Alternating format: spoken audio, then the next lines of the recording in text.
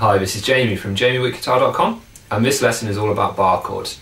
Now, if you ask anyone who's learning the guitar what one of the hardest things about it is, the answer which you'll more often than not get back is going to be bar chords. They're very physically challenging to play, and as such they can represent quite a steep obstacle for people that are learning the guitar.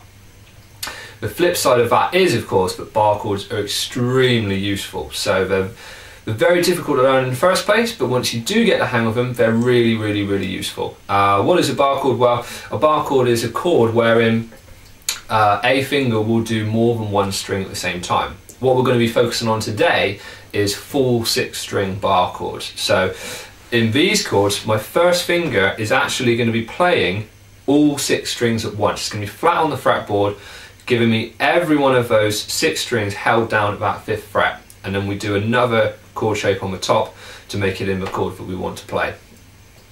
What I'm going to do is we're going to focus mainly on the playing side of it, so the technique side of bar chords, rather than the theory side, because that's kind of its own lesson in itself. And I'm going to try and take you through some of the main points that are going to help you to play these bar chords. So we're going to switch over to super close-up mode, and then you can see exactly what I'm doing on the guitar neck. Okay, the first thing we're going to look at with a bar chord here is actually where to place your thumb. Now, your thumb position is quite a big and important part of how you play the bar chord, because one of the biggest obstacles that people face when they're first trying to make bar chords is the actual strength which you need to hold them down. Now, obviously part of that's going to come from your fingers pushing into this side of a fretboard, but you're going to need some sort of counter pressure the other side to help kind of pinch in and really get the most out of the strength in your hand. And that's where your thumb comes in. It's going to want to be on the back of the neck, pointed straight up, and a little bit to the left, not too much. Roughly on the kind of the top of the semicircle of the back of the neck there, but maybe a little bit higher towards the ceiling. Flat on the neck, so not kind of bent over like this, quite nice and flat. And then roughly behind where your first finger is going to be. So not too far over to the left here, because that's going to stretch out your hand too much, and not too far over here, because then you're not offering that first finger for support, and that's the finger that really needs it. So roughly about there. Okay, now we've seen what the thumb's going to be doing in the bar chord, let's turn our attention to the first finger, and this is the finger that's actually going to be making the bar shape of this chord. As I said earlier, it's going to be a full 6-string bar, so we're going to be playing every single string from the first all the way down to the 6th. Now we do this by reaching across that first finger and putting it flat on the fretboard there. So a couple of things to notice though. The first being that I haven't gone too far with that first finger. It stopped just past this 6th string.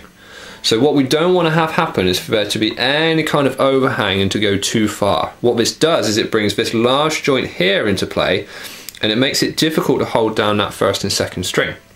So we want to be just past that 6th string there. The next thing to notice is that rather than having that finger flat on the fretboard like this, it's actually a little bit on its edge there. So rather than being very flat, what we do is we rotate the finger round to the left to put it a little bit on its edge, just like that there. What this does is two things. Firstly, it puts the strings under this kind of slightly harder edge of your finger just here, rather than a very soft part of your finger under here. Having that slightly harder edge to push down with just means that more of that effort and force that you're putting in actually translates onto the fretboard. Secondly, it opens your hand up a little bit. You'll see there, if I'm on my edge of that finger, I can actually reach quite a lot of notes up here. If I put it too flat, you'll see how it brings this part of my palm in towards the fretboard and stops that kind of movement. Okay, the next thing to notice is that once we're on the edge of your finger, you bring it right up close to that fret wire, as far to the right as you can get it. It's kind of the same principle as you should be employing with any fretted note really, and that is that you try and fret the note as close up to the fret wire as you possibly can. So not down here, not in the middle, but right up here close to the fret. So again, not at the start here, not in the middle, but as flush up to that fret wire as you can possibly get. It's the best place for having the highest chance of success for holding down these chords. Okay, lastly, you want to be looking at how kind of straight the finger is there.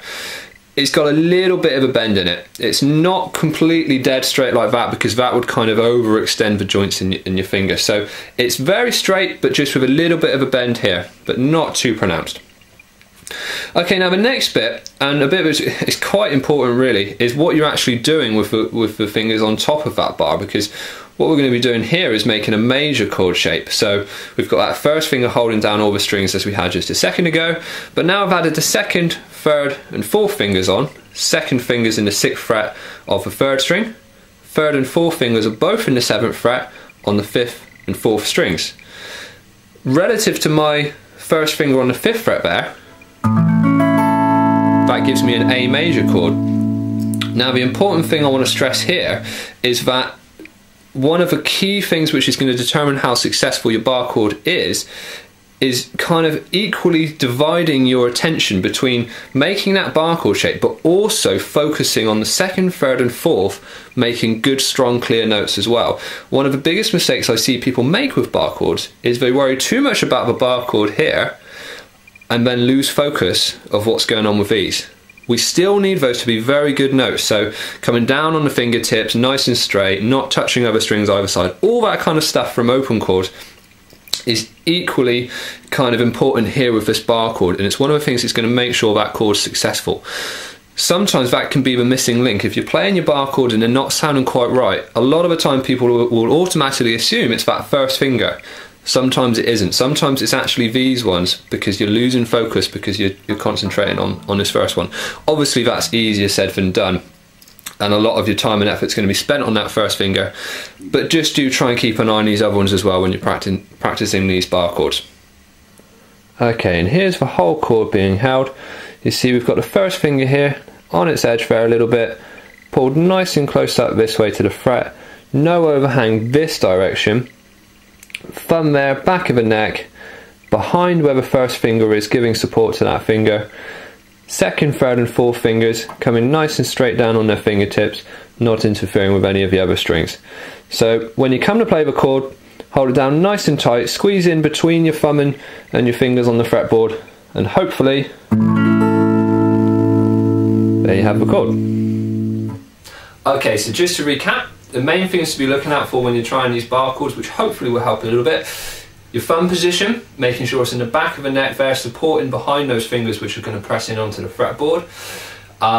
Your first finger, all the things that I just mentioned, keep it a little bit on its edge, don't hang too much over the fretboard, all of those things hopefully will help. When you make the rest of the chord, so the 2nd, 3rd and 4th fingers, or any part that isn't the actual bar, try not to neglect that in favour of concentrating too much on the bar. Easier said than done, but that really will help to make that chord sound out nice and good. And then another one is actually going to be your elbow as well. I see a lot of people try bar chords and they kind of dig their elbow into their side because it's kind of that illusion of having a little bit more strength there. Try not to do that too much. So with bar chords, you want to keep your elbow nice and loose and kind of use it to help your wrist and your hand make the bar. So rather than digging it too much into your side, which can create a bit of an awkward angle on your wrist and might start to hurt over time, keep it a little bit flexed so you keep a nice straight wrist going all the way around to your hand there. Actually gives you the most strength and is going to be the most comfortable way to play it. Another couple of things to mention about bar chords is obviously it takes a lot of physical strength to do. So it's kind of, there's the technical side of it and making things technically right and all of those things, but a large part of bar chords being successful is just the actual strength building up in your hand over time. So it's going to take a little while. It could be a matter of weeks or even months to build up that strength in your hand to be able to do them effectively. All I say is a cautionary note for that is don't work them too much to the point where your hand's going to hurt. Okay, it's the same thing with anything, whether you're exercising in the gym or whatever, you know. If your hand kind of feels a little bit uncomfortable while you're doing them, that's okay, because it's going to feel uncomfortable. As soon as it stops being uncomfortable, becomes painful, probably give it a rest and try it the next day or next couple of days or so. So just try not to overdo it.